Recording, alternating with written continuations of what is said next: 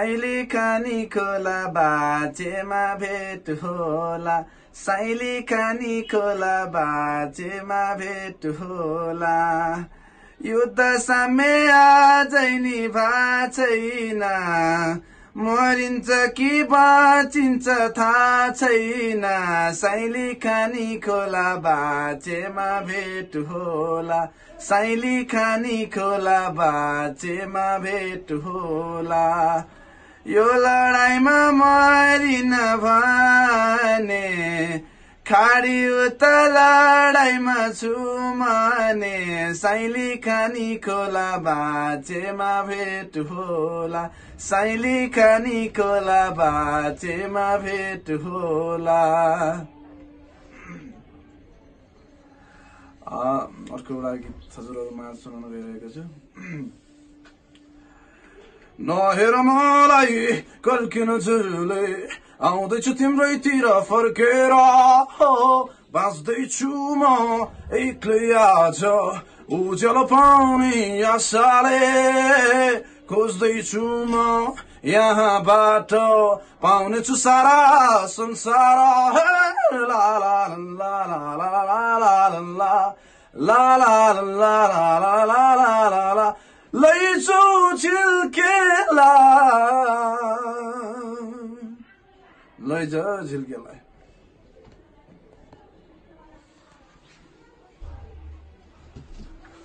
त नमस्ते समाचार दर्शकहरू, त यहाँहरूलाई थप मैले भनिराख्नु पर्दैन। आज यहाँहरू सामु को उपस्थित छ भनेर हो कुनै नेपाल आइडलका टप 6 गायक पवन गिरीसँग म आज अन्तरङ्ग कुराकानी गर्दैछु। नेपाल आइडल पश्चात उहाँको दिनचर्या कसरी बढ्दैछ, उहाँको अबको प्लानिङहरू के कसो छ, आज कुरा गर्दैछु। स्वागत छ पवनजी यहाँलाई। नमस्ते दाइ। अनि आजभोलि के गर्दै हुनुहुन्छ? आजभोलि यस्तै अब प्रोजेक्टहरूमा बिजी छु। हजुर। अनि आफ्नो सेल्फ प्र्याक्टिस त छँदैछ। त्यही हो, अहिले प्रोजेक्टमा बिजी छु, प्र्याक्टिसमा बिजी छु, त्यही छ। अनि अब नेपाल आइडलमा यहाँलाई थाहा नै छ, यहाँ निकै नै चर्चित, यहाँको लोकगीत रक गीत निकै नै मानिसहरूले मन पराएका थिए, त्यसै कारण यहाँ टप 6 सम्म पनि पुग्नुभयो। त्यस पश्चातका दिनहरू कतिको अब कस्तो गीत सङ्गीतकै क्षेत्रमा कति व्यस्त हुनुहुन्छ? एकदमै व्यस्त हुनुहुन्छ? भइरहेछ, अलिअलि व्यस्त भइरहेको छु। कन्सर्टहरू गरिरहेको छु। मेरो सम्पूर्ण माया गर्ने श्रोताहरूले मलाई बोलाइराख्नु भएको छ यतिखेर, त्यसैतिर घुलमिल छ अहिले। अनि विदेशको कार्यक्रमहरू के कसो छ? यहाँलाई अस्ट्रेलियामा निकै नै डिमान्ड भएर, जस्तो टप 5 लाई मात्र लाने कार्यक्रम हुँदाहुँदै पनि पवन गिरीको उच्च डिमान्ड भएकोले पवन गिरी पनि जाने भन्ने चाहिँ एकदम बाहिर चर्चामा आएको थियो। के छ जाने कार्यक्रम कहिले हो? यो फेबतिर हो होइन, जानको 24 तिर जान्छु होला म। त्यसपछि यो फेबतिर उता मेरो उतै व्यस्त हुन्छु म। हामी सबै 7वटा सिटी जान लागेका छौँ त्यतिखेर अस्ट्रेलियाको। अनि त्यता छ अहिले चाहिँ। त्यसपछि अब बिस्तारै अरू कन्ट्रीहरूमा पनि भनिराख्नु भएको छ, प्रोसेसहरू हुँदैछ। जस अब सबैले बोलाइराख्नु भएको छ, माया दिइराख्नु भएको छ यतिखेर। एकदम त्यो एकदम आदर गर्छु म, त्यो मायाको एकदम कदर गर्छु। एकदम त्यस्तै नै बितिरहेको छ मेरो। अनि यहाँलाई कति अब यहाँको दिनचर्यामा कति फरक पनि आएको छ? जस्तो बिफोर नेपाल आइडल र आफ्टर टप 6 नेपाल आइडल दिनचर्याहरू कति फरक आउँछ भनौँ न? यहाँको जिन्दगी, आफ्नो अस्तित्व भनौँ न, आफ्नो उचाइ, आफ्नो समग्र दिनचर्या र जीवनलाई कतिको फरक पाउनु भएको छ? जीवन मेरो त्यही हो होइन। मैले आफूलाई बढाउने चढाउने भन्दा पनि मेरो जीवन त्यही हो। तर मैले चाहिँ अब मेरो ममा चाहिँ थप जिम्मेवारी बढेको छ, यो कुरा चाहिँ मैले महसुस गरेको छु कि यो कुरा चाहिँ मैले नेपाल आइडलमा गएर महसुस गरेको कुरा हो। अनि मैले धेरै कुराहरू सिक्न मागेको कुराहरू धेरै छन्। तर नेपाल आइडलले एउटा त्यो माध्यमले मलाई बाटोहरू धेरै खुलाइदियो। त्यो बाटोहरूमा कसरी हिँड्ने, के गरेर हिँड्ने, र त्यो बाटोमा चाहिँ मेरो माया गर्ने श्रोताहरूको कतिको साथ पाउँछु भन्ने कुरामा भर पर्छ। अनि अब फ्युचर प्लानहरू के छ? यहाँले के एल्बमहरू निकाल्ने सोच्नु भएको छ कि कतै एल्बम कन्ट्र्याक्टहरू भएको छ, के छ? कन्ट्र्याक्ट भन्दा पनि मैले त्यो सोचिरहेको छु। अहिले काम पनि प्रोजेक्टहरू पनि त्यही अनुसार नै भइरहेछ। म न्यु सरसँगको एउटा प्रोजेक्ट छ मेरो, त्यो गर्न गइरहेको छु। त्यो सायद चाँडै आउँछ होला, चाँडै आउँछ यो। मेन चाहिँ अहिले त्यसलाई नै फोकस छ। अनि अरू गीतहरू पनि अफर चाहिँ आइरहेको छ।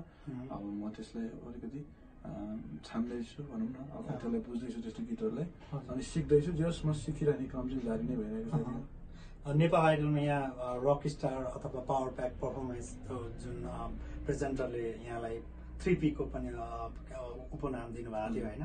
रक त तपाईँको यहाँ हुँदै हो, तपाईँको पछिल्लो समयमा लोकको पनि निकै नै मान्छेले तपाईँलाई मन पराए, त्यसो कारण विदेशमा पनि यहाँको निकै नै डिमान्ड छ होइन।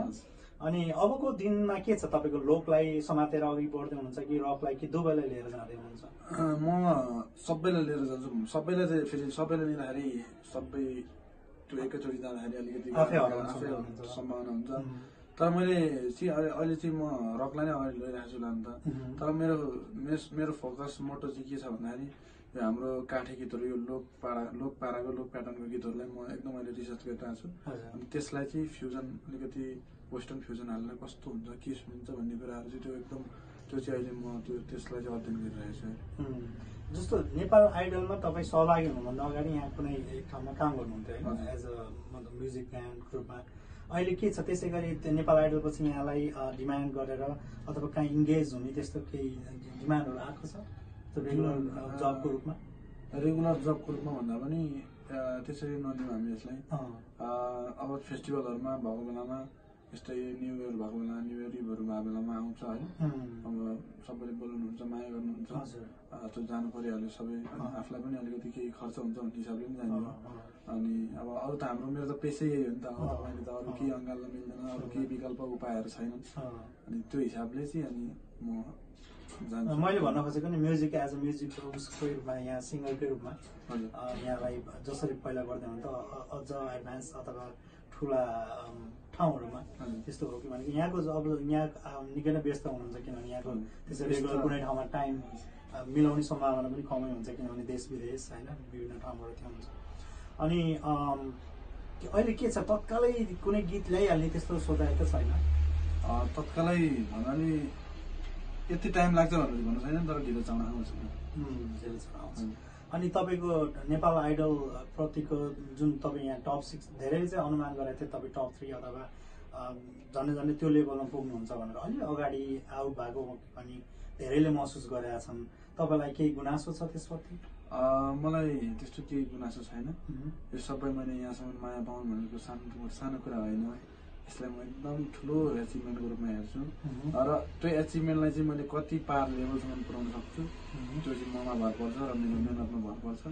मेहनत जारी छ, पक्कै सफल हो यो लागि। अब देशभित्रको त तपाईँ पपुलर हुनु नै भयो, देशभित्रका धेरै दर्शकले यहाँलाई मन पराउनु भयो। साथसाथै विदेशमा जस्तै अमेरिकाको विभिन्न सहर, न्युयोर्क, बल्टिमोर, टेक्सास, भर्जिनिया, क्यालिफोर्निया, विभिन्न सहरहरू छन्, ठुलो देश छ। त्यस्तै अस्ट्रेलिया, जापान, अरू देश विदेशमा बसेका धेरै नेपाली यहाँले निकै नै मन पराउँछन्।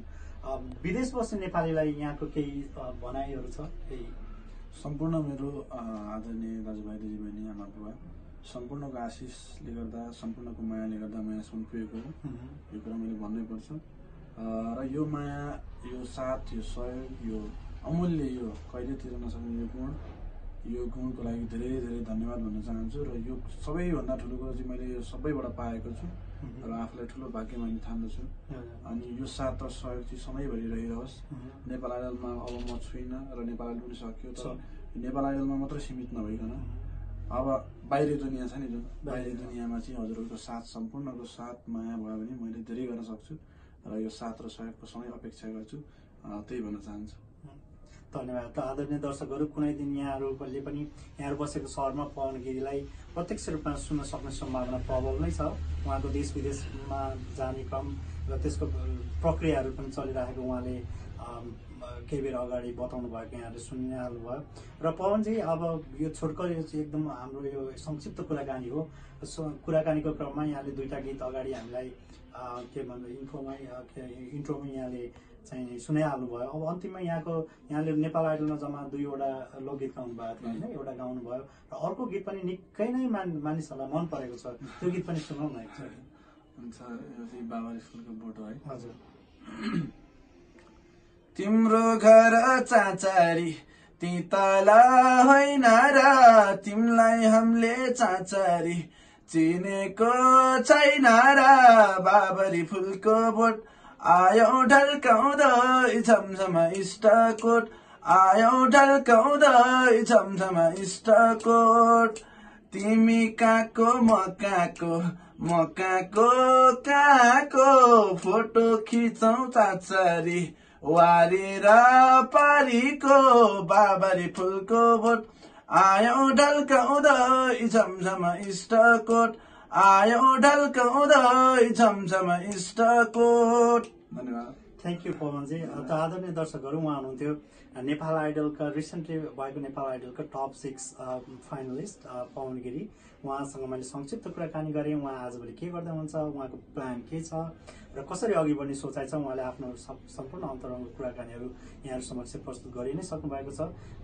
र यो संक्षिप्त कुराकानीबाट पवन गिरीका साथै म भूपेन्द्र थापा पनि बिदा दिनुहोस् र यसमा सहयोग गर्ने हाम्रो वरिष्ठ पत्रकार बालकृष्ण बस्नेत ब्याकग्राउन्डमा सहयोग गरिरहनु भएको छ। उहाँलाई पनि विशेष धन्यवाद दिँदै यहाँहरूबाट बिदा चाहन्छु।